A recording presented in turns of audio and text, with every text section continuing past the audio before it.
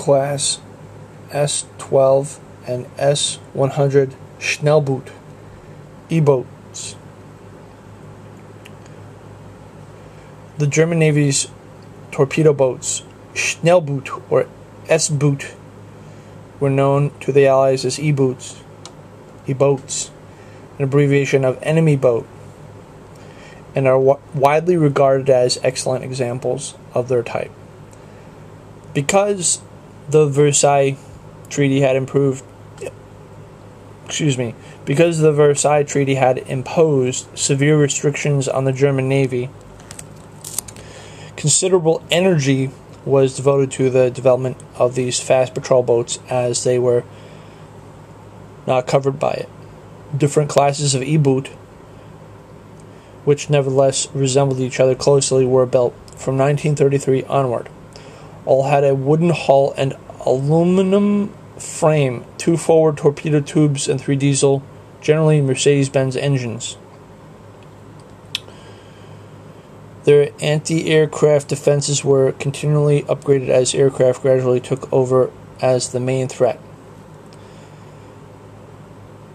The most important type from 1943 onward was the S-100 class, of which 74 had been built by the end of the war.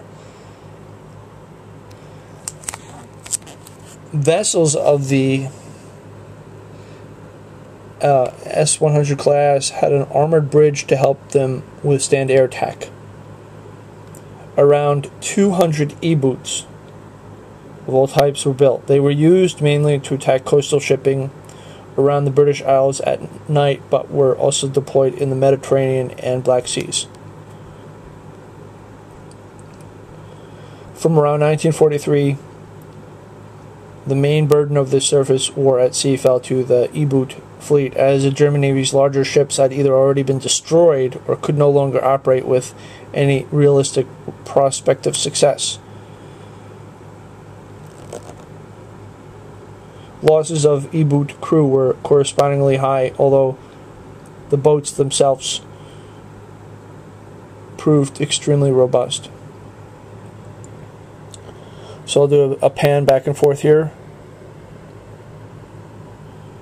Then I'll try and get the whole thing in a frame. The whole E-boot.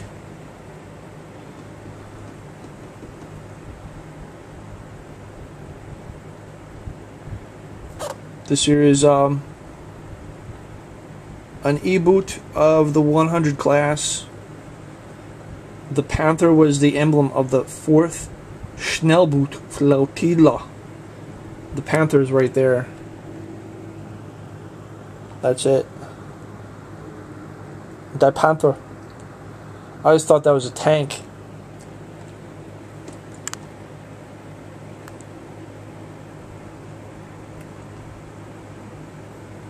Here's another image of Die E-boot.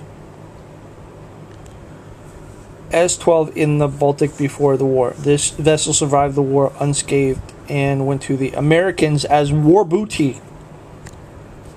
Here, this is an American war booty piece.